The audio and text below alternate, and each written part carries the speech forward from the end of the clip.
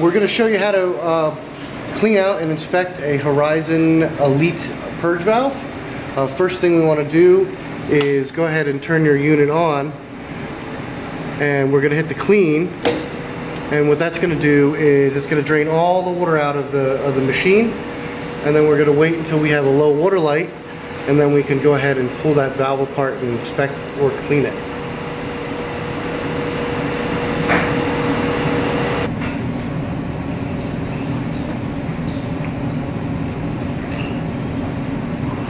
Okay, now that our low water light is turned on,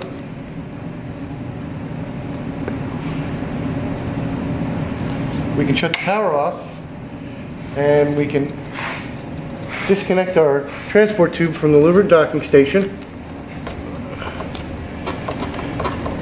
And then if you have enough slack on your water line, you can just scoot this out of the louvered docking station just an inch or two to make it easy.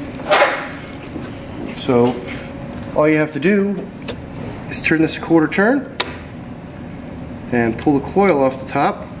Inside here is your plunger and a little neoprene O-ring. You can pull that plunger out.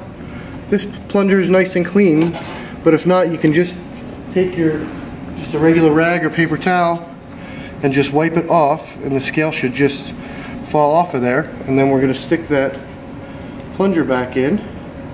Make sure to get it fully seated all the way around. Your neoprene washer then on top.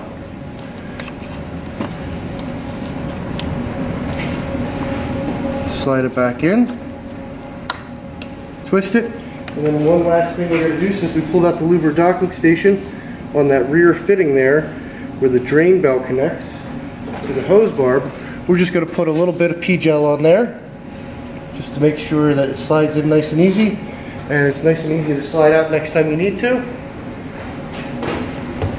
And then we're just going to push it back.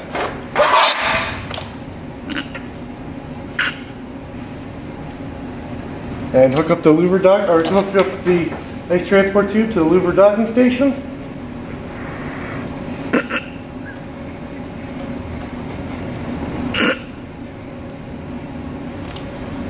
And we're finished.